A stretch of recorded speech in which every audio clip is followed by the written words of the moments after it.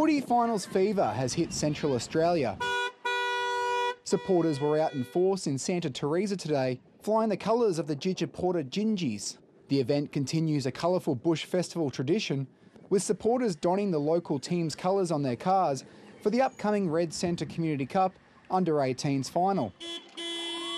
Bumper to bumper, the colourful crusade put on a show for the locals as they paraded through town.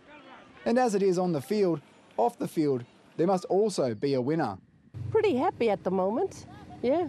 I've been trying for nearly 4 or 5 years, and then I won it. And it's so good. The competition is judged on colour, flair and intricate details. I just went to sleep about 5:30 this morning, decorating my car all night.